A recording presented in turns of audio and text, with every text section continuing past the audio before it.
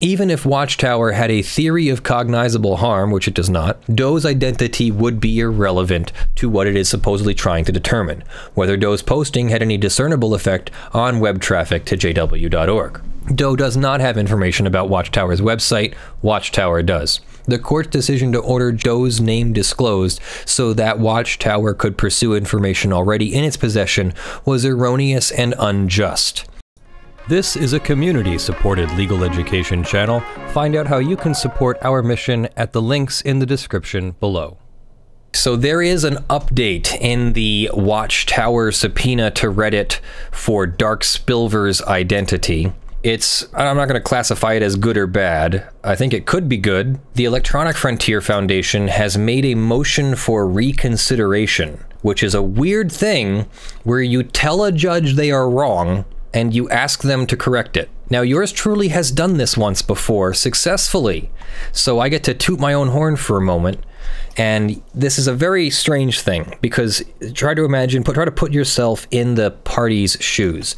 You've gone to court, you've argued your thing, sometimes for months or years. The judge is kind of tired of your argument because you've gone over it already. The judge has already issued a ruling. The judge has already made a decision. And you get to say, stop everything. We can't go on to the next step of the process because, Judge, you've made a mistake. Now, think of the last time you wanted to walk up to a police officer and tell them, hey, you're making a mistake.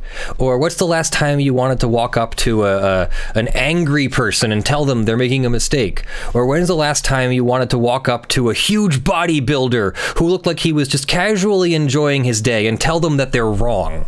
No, you don't want to do that, let alone you don't want to tell a judge you're wrong. But if you're the attorney, or especially, if you're the party, you have to represent your case. And if the judge did something wrong, well, you have to tell them. Mine, I'll pull back the green curtain. Mine was real easy. My judge had simply misread something. My client was supposed to receive 2 times a number, and the judge had issued an order for 1 times the number. So we simply pointed that out, and the judge said, oh yeah, you're right. I'll reissue the opinion, or reissue the order. And the judge reissued the order, this time saying, like, yeah, that's supposed to be 2 times. So no big deal there. Here, this is a little bit more complicated. So here is the Electronic Frontier Foundation's motion on behalf of John Doe for a de novo determination of dispositive matter referred to magistrate judge. This is that's a long way of saying a motion for reconsideration. So we're going to I'm going to make you skip their table of contents so you can't see what they're about to argue. The Watchtower Bible and Tract Society has no cognizable copyright claim against movant John Doe, and therefore no need for discovery. This is an attempt by Watchtower to use the Digital Millennium Copyright Act to uncover the true identity of an anonymous online commentator, not to pursue a legitimate copyright case. The court found that the undisputed facts for each of the relevant factors show that Doe's use, including a picture of the background or the back page of Watchtower's magazine in a post commenting on its contents, was fair and authorized by law. On that basis, it should have quashed Watchtower's subpoena under the first prong of the Highfields Capital Management Test. Given the public interest in Doe's speech, Watchtower's subpoena requires applying the most exacting standard. Instead, the court let Watchtower satisfy Highfields with bare assertions of copyright ownership that defy the factual record. That was error. In considering the balance of harms, the court correctly concluded they tip sharply in favor of protecting Doe's identity, particularly in light of Watchtower's failure to demonstrate any actual or likely harm, but again the court erred in failing to quash the subpoena under Highfields on that basis. Instead, the court ordered disclosure to Watchtower's counsel. That, too, was error.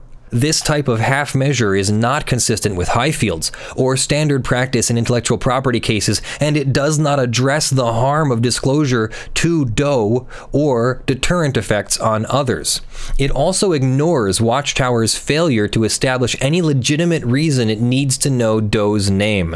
If Watchtower wishes to enforce its copyright, it can file a complaint under Doe's pseudonym and serve it via counsel in the present action. Given Doe's engagement in this proceeding, Watchtower can no longer contend it would be unable to adjudicate the copyright issues in this case without knowing Doe's name. Correctly applied, both Highfield's and the Federal Rules of Civil Procedure require granting Doe's motion in full and quashing Watchtower's subpoena. For the reasons that follow, Doe objects to and requests reconsideration of the magistrate judge's ruling to the extent it orders disclosure of identifying information about Doe to counsel for Watchtower instead of quashing the subpoena in its entirety. Motions to quash Digital Millennium Copyright Act subpoenas obtained pursuant to 17 U.S.C. 512H are treated like other dispositive motions for which magistrate judges issue reports and recommendations that district courts then review de novo, which means brand new.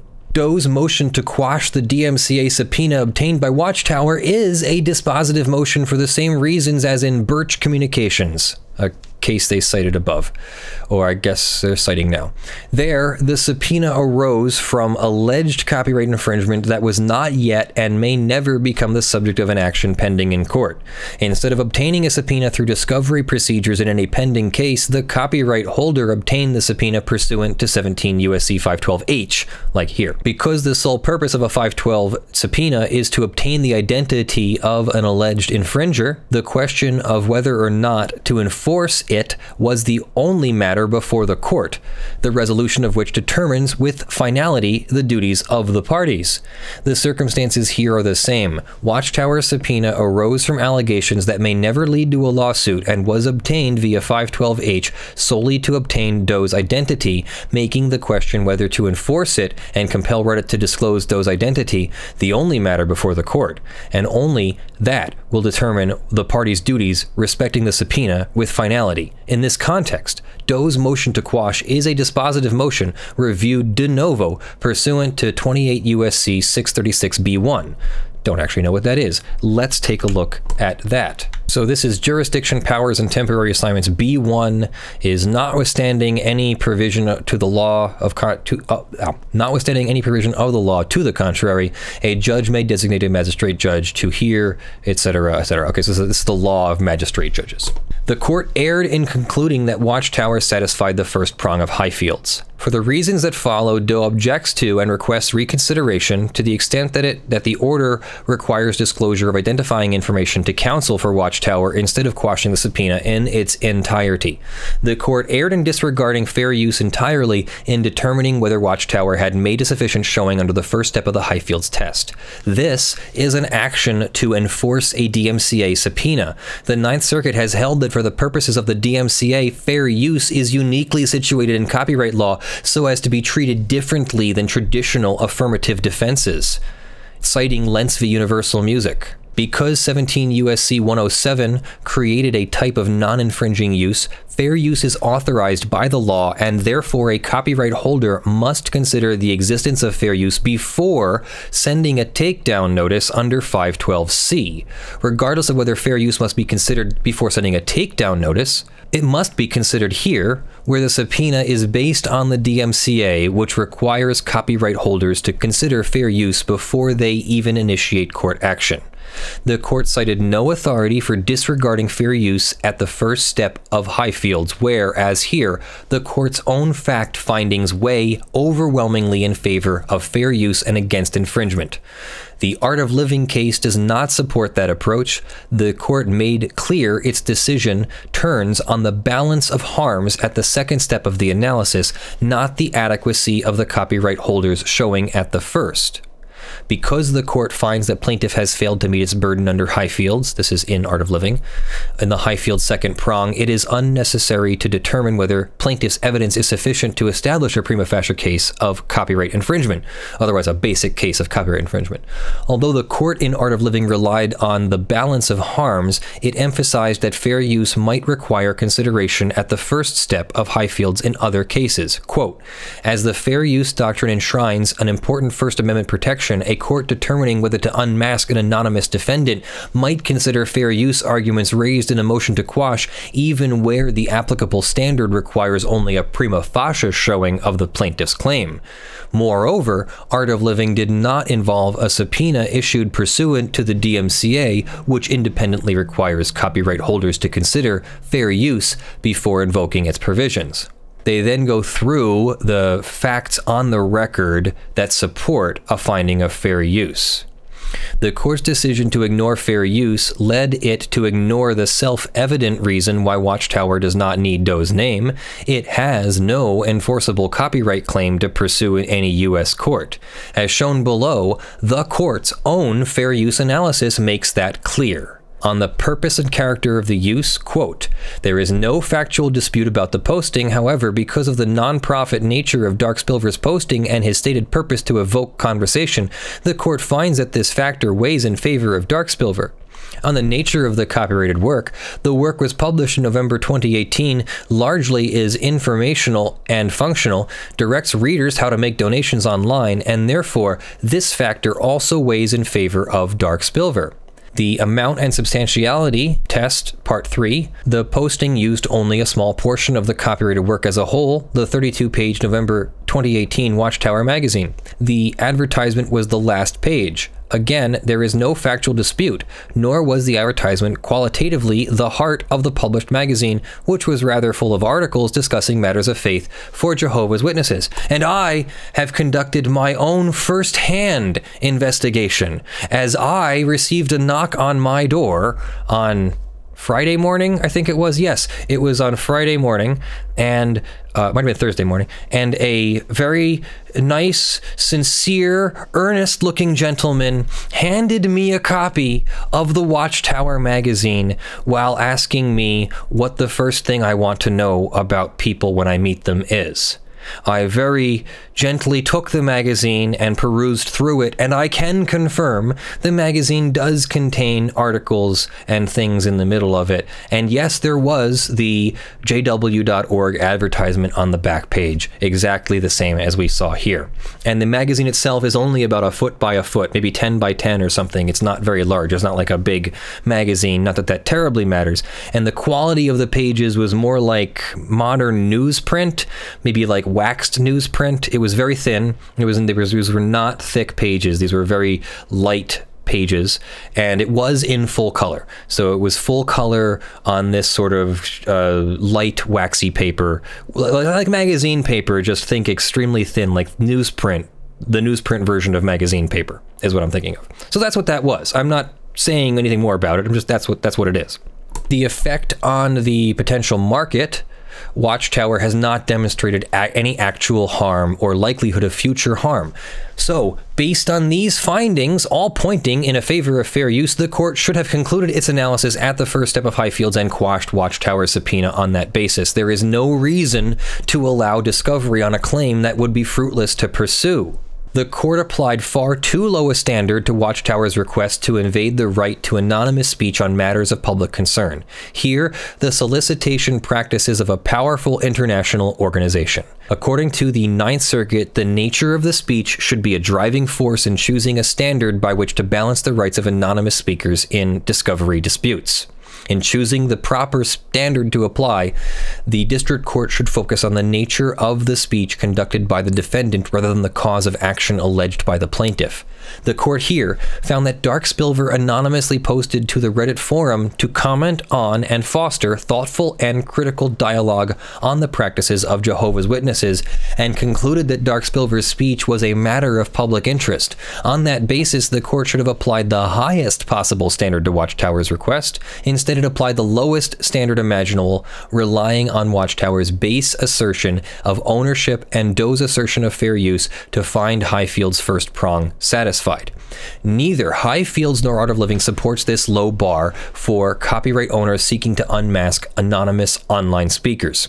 As the Ninth Circuit has noted, the lowest bar the courts have used is the motion to dismiss or good faith standard. At the very least, the court here should have applied the low bar of a motion to dismiss standard and required at least a plausible claim before violating the right to anonymous speech. Had the court applied the motion to dismiss standard, it would have granted Doe's motion to quash based on the undisputed facts establishing Doe's use was fair and therefore authorized as a matter of law. Applying the higher standard this court has deemed these Doe tests to resemble, namely the preliminary injunction inquiry, would produce the same result. Under any standard applicable to speech on matters of public concern, the undisputed facts of fair use are fatal to Watchtower's subpoena. The court's decision to order disclosure, despite finding that the harms tip sharply in Doe's favor and Watchtower's failure to demonstrate any actual or future harm, was error. The court acknowledged that Doe demonstrated significant harms if his identity were revealed publicly or even if it were revealed to Jehovah's Witnesses in his congregation. By contrast, Watchtower demonstrated no actual or likely harm. Thus, in balancing the harms while considering the fair use defense, the court found that they tip sharply in Darkspilver's favor. Again, the court's own findings require quashing Watchtower's subpoena according to the letter and spirit of Highfield's. But instead of reaching a result that reflected the court's balancing of the harms, it ordered disclosure of Doe's identity to Watchtower's in-house counsel. Doing so defeats the purpose of Highfield's. When the harms of unmasking a Doe outweigh those of denying a copyright holder's subpoena, it must be quashed. Holding otherwise eviscerates Highfield's protections for anonymous speech as a practical matter. Given Doe's demonstration of harm and Watchtower's failure to show anything that could alter the balance, the court erred in failing to grant Doe's motion in full and quash Watchtower's subpoena. Although the court found the balance of harms tipped in Doe's favor, it erred in failing to consider the chilling effect that forced disclosure of Doe's name will have on open discussion of Watchtower publications and practices by others. Courts must ask whether disclosure of the defendant's identity would deter other critics from exercising their First Amendment rights. Given the nature of Doe's speech, it was error for the court to ignore how its order would affect the speech of non-parties in the future. Although the court acknowledged the existence of other anonymous commenters, Watchtower publications within the XJW community on Reddit, it did not consider the effect of its order on members of that community. As Doe's declaration explains, anonymity on Reddit uniquely facilitates open discussion of matters related to the Jehovah's Witnesses that is not possible elsewhere. The court should have considered the message disclosing Doe's identity in this case would send to others, including the chilling effect on fair use and other authorized uses of Watchtower's publications. Otherwise, the DMCA will become a tool for silencing and deterring protected speech instead of incentivizing creativity. The court erred in finding that Darkspilver's concerns stem largely out of his fear that those in his congregation will discover his identity and shun him, and therefore, if Reddit reveals Darkspilver's identity to Watchtower's counsel under an attorney's eyes only restriction, then any harm to Darkspilver would be alleviated. That mischaracterizes Doe's concerns and ignores the well-established practice of not disclosing highly confidential information to in-house counsel. Doe set forth their reasons for speaking about these topics only on Reddit and only anonymously. Quote, "In my experience, people who voice their disagreement or doubts ultimately face rejection and disapproval from other members of the Jehovah's Witness community, including leadership and ordinary members."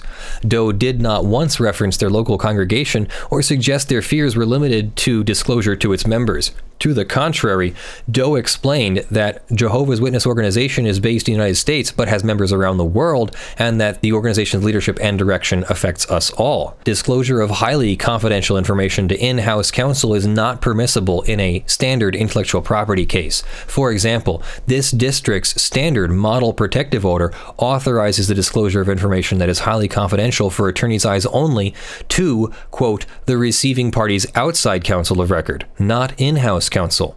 And it defines outside counsel to exclude attorneys who are employees of a party, like Watchtower's counsel of record is here. Given the commercial nature and public interest in Doe's speech, Doe should receive at least the same protection that private companies routinely receive for commercial information without comparable constitutional protection. Under the Federal Rules of Civil Procedure, the court must limit discovery when the burden or expense of the proposed discovery outweighs its likely benefit, considering the needs of the case, the amount in controversy, the parties' resources, the importance of the issues at stake in the action, and the importance of the discovery in resolving the issues.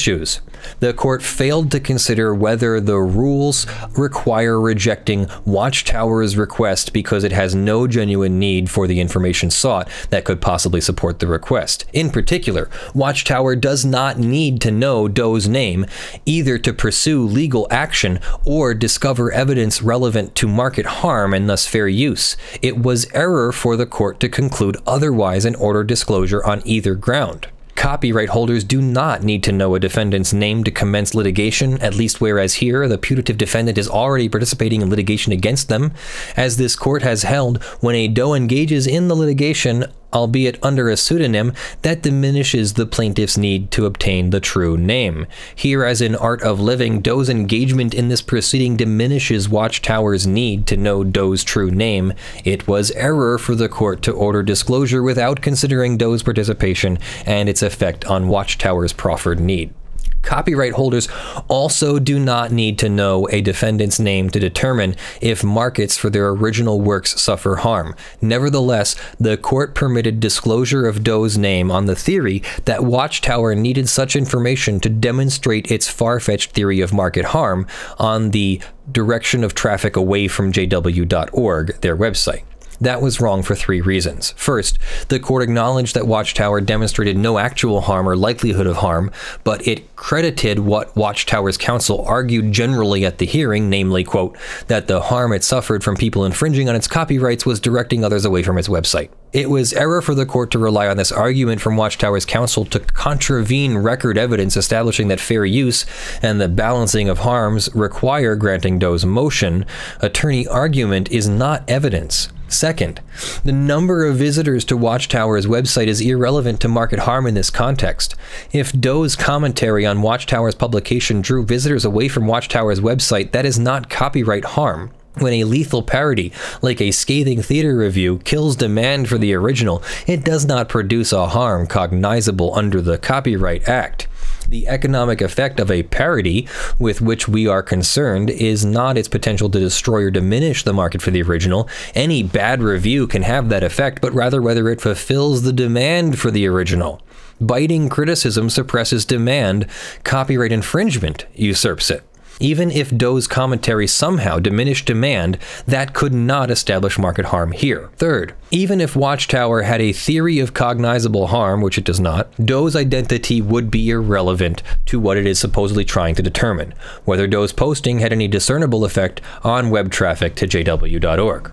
Doe does not have information about Watchtower's website. Watchtower does. The court's decision to order Doe's name disclosed so that Watchtower could pursue information already in its possession was erroneous and unjust. Highfields, properly applied, requires granting Doe's motion to quash Watchtower's subpoena. Given the undisputed facts establishing the public's interest in Doe's speech, the fairness of the use, and the overwhelming harm disclosure would have on Doe and others, Watchtower's subpoena must be quashed. For the foregoing reasons, Doe respectfully requests the court reconsider and grant Doe's motion to quash Watchtower's subpoena in full, submitted Alexandra H. Moss and Corinne McSherry from the Electronic Frontier Foundation. So I think that's remarkable. Instead of appealing to the Ninth Circuit or appealing further than that or whatever, they asked the judge to reconsider the magistrate judge's ruling. Because remember, it was Magistrate Judge Sally Kim, but there's a different judge who is the actual not magistrate judge who's going to issue the final orders in the case and all that. So they are asking the not magistrate judge to issue a order overriding the magistrate judge's recommendations. So what do we think of that? That's quite remarkable, and I'm happy that we have organizations like the EFF on our side. I really hope that the judge agrees with EFF. I think that they have some strong arguments, particularly that that the plaintiff doesn't need the identity in order to proceed, and that the, a first glance analysis shows all of the elements leaning towards fair use. So it would really suck from someone who likes the First Amendment, and from someone who likes fair use, and from someone who likes the freedom to be able to comment on things anonymously online. I don't want those freedoms and rights chipped away, and I don't think that's the purpose of copyright. And to me, this just screams that Watchtower is using copyright in order to try to get an identity, and I don't think it works like that. And it's sad, because I really do think it will have a chilling effect. I think that it's already had a chilling effect. I'm pretty sure that anyone who was about to criticize the Watchtower or Jehovah's Witness organizations, especially by making use of their copyrighted material, is now not going to do that, knowing that the organization will come after you in court. I think some of this is already a victory for Watchtower, because all they needed to do was show that they're willing to go to court and get us all talking about it. Yeah, that's scary, and I hope that the judge rules, and we will of course be tracking this case. It's obviously really important to us too. And that is our show. Thank you very much to our supporters on patreon.com/ljfrench and sponsors.org/u/lawfulmasses. Thank you very much to our $50 plus supporters for the month of June. Thank you very much to John Steele, Gavin Barnard, Kyle Mudrak, Eevi, Michael Pearce, Terry Crisp, Richard Fournier, Spirit Bear, Jan Negrey, Daniel Perez, Aspernari, and Snorre Wisotzky. Andy says he'll be back. Maybe we can support Andy in some way. So if Andy needs our support. And then the $5 plus supporters are scrolling on the LED panel behind me. This month I made the sponsors supporters first. Next month I'll switch it back, or we'll figure out some script so that I can go back to doing it based on donation and time. But for now you're first, because I don't want to neglect you. So thank you all very much for joining me today. I will have a very special video for you. We did dog pool party this week, but I don't know how much I'm going to be able to incorporate it into the outro, so we'll have that playing here then. Until next time, I will see you in the videos that drop. I am Leonard French, your favorite copyright attorney. Thank you to Tactical and Brandon and Kaylee who are here with me today, and have a great week. Love you all. Bye.